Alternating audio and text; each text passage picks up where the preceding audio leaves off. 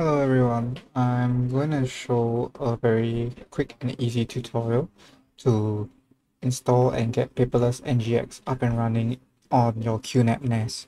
So I tried to follow some tutorials online and it was pretty hard for me, but I found a very easy way to go about doing this, so I hope this will help everyone. So first thing that we're going to do is head over to the App Center and download Container Station.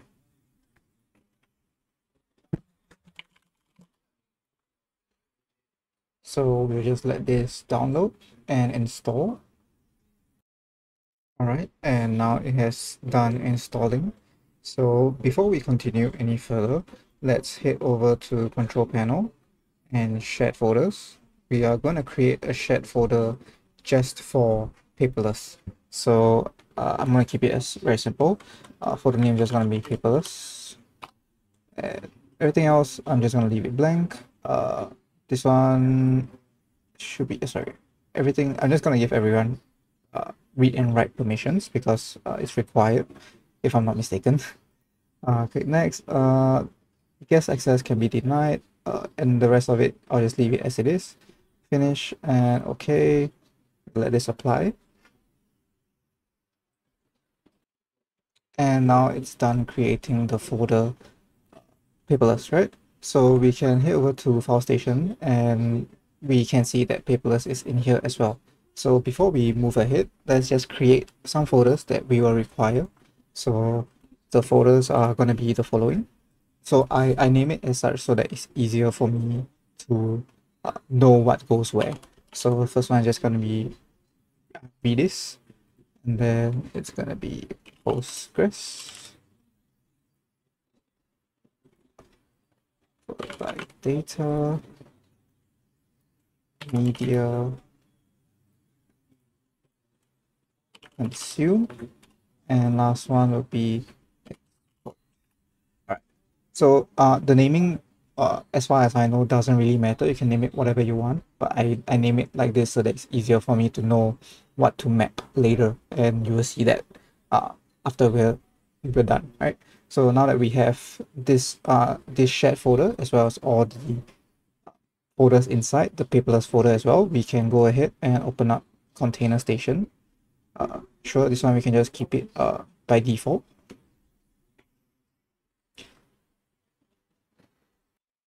And nope, I don't want to send any data. All right, so now this is like a complete new sheet, right? Blank slate, right? So what we're gonna do is we're gonna download a few applications. I think that's what it's called. So to keep it very simple, just follow along. So we'll click explore. First thing we want to download is Redis, right? So, and it's going to be this one. This is the official image. So we'll click deploy. Yes, understand. And yep, we'll take the latest version as well. So we're going to just add or change a couple of things. So the name, I'll just leave it as it is. Most of it, I'll just leave it blank. Except for the host, I'm going to say 6379 as well. So this is the port. So from my understanding, it just sort of forces it to be on this port as far as I know, right? And then we're going to go over to advanced settings. Most of this are going to be blank except the storage. I want to change it to bind mount host path. So this we're going to allow read and write permissions, and for the host, we're going to select the Redis folder in Paperless, just here. So basic, and we just copy this container / data, we're going to put here, and we can delete this old one. So this is just basically saying that you are going to store whatever data that Redis is creating inside that folder. That's it. As far as I understand, that's what it means. So I do apologize because I'm also quite new to all this container and stuff. So I'm just, this is what I understand now. So I'll click apply. Let me just make sure. Yep, that's all. Click apply and we should be done. So we can click next, finish, and it will start creating the container. All right, I think it's up. So on the left here, we can just click container and we can see that Redis is running and it's ready to accept connection. So usually when it says this message means it's good to go. So the next one we're gonna do is click create, and sorry, not create, explore, and we're gonna do Postgres. I'm gonna search Postgres, and it's gonna be this first one as well. This is the official image as well. We can click deploy. Okay. Yep. Next. And more or less the same thing. So the host, we're gonna also put 5432, and the advanced settings. Right. So we're gonna do a little bit of a change in the environments here. So we're gonna add a new variable. I'm gonna say Postgres DB paperless, add new variable Postgres user paperless, and the last one would be Postgres password. So this one you can write whatever value you want, let's say 1, 2, 3 or anything, and click apply. So once you click apply, you can we also want to change the storage again. So we're going to do the same thing, bind mount host path, and so this is under Postgres, right? So we're going to go paperless, Postgres, apply, copy this container, paste it here, and we'll delete the old one. So make sure it's still on read and write. Apply, and yep, that should be all. Next, and we can finish. This will start creating the container. Right, it's up and running, and yep, almost, I'll say instantly, I guess. So it's ready to accept connections. So we're just one step away from being done.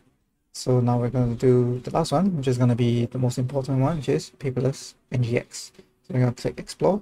We're going to type Paperless NGX. So make sure it's, let me just make sure, yeah, it's this one. So if you click it, it opens up the Docker website, and I'm fairly confident this is the official one because it has 10 million pools. So this should be the official one. So it's this one. We'll click deploy. Okay. So now we have quite a few things to add in here. So click next.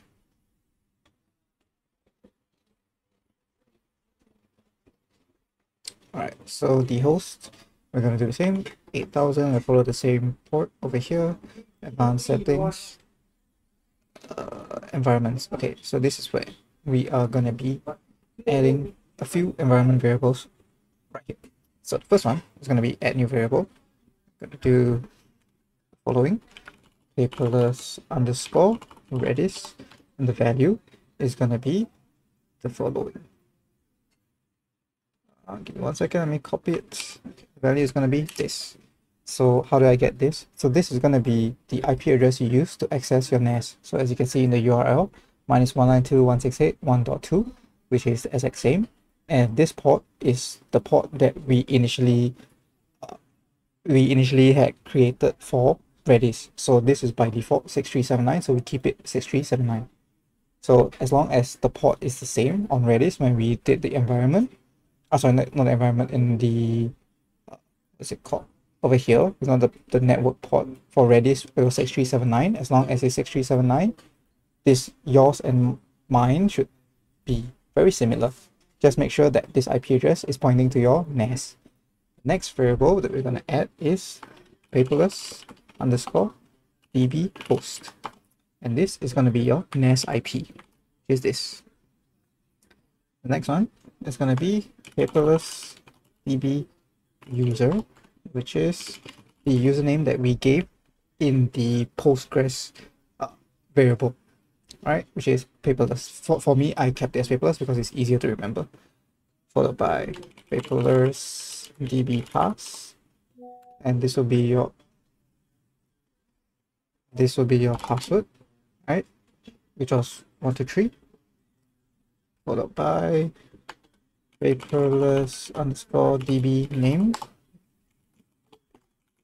just also paperless for me because I want to keep it as simple as possible. I don't want to confuse myself with too many stuff. And you can put paperless time zone. I don't know if this variable works, but you can try and see what happens. So for me, I'm in Singapore, so I'll keep it as Asia/Singapore. And that should be all for this. So we will just click apply. And there is one more thing, storage, right? Okay, so now we're gonna sort of remap everything to be the folders that we created in the shared folder paperless. So what do I mean? First we're gonna do bind mount host path. So we're gonna do this one first, consume. So I'll keep it here, container consume, and we're gonna go search paperless consume apply. Alright, so we got consume, and we can delete the old one. Next one, data, bind mount here. Let's do the exact same thing. Data, okay, delete this. Next one, export. And this will be under here, export. And the last one is media. So click here, and where is media? Apply. Alright, and we can delete this other one. So now we have all this sort of already pointing to that folder itself. Click apply, and we should be good to go. Click next, finish, and now we let this deploy. I'll pause the recording and I'll come back when it's up and running. Alright, and it's just done. So it's running. So now it's gonna try and from my understanding, it's gonna connect to everything. So I'll just enlarge this a bit so we can see what's happening. So it's gonna, I think it has connected to Redis. It has connected to Postgres. So now it's just gonna do some checks and everything. So we'll just give this a bit of time. Usually it's up and running in about like a minute or so. So let's just give it a moment.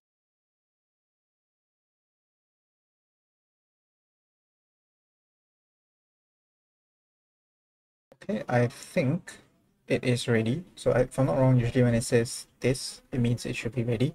So how do we access paperless? Very easy. What we're gonna do is, so since paperless is running on the port 8000, you're just gonna type in your IP address followed by 8000. Sorry, your NAS IP address followed by 8000, which is this. For me, is this. So I'm just gonna click enter, and now it just asks us, okay, because first user, so we can just create whatever we want. It's gonna be, I'll just say admin. Password, I'm just gonna do 1 2 3 4 5 6 7 8. If I'm not wrong, it needs 8 characters. All right, and sign up. Okay. Give me 1 second.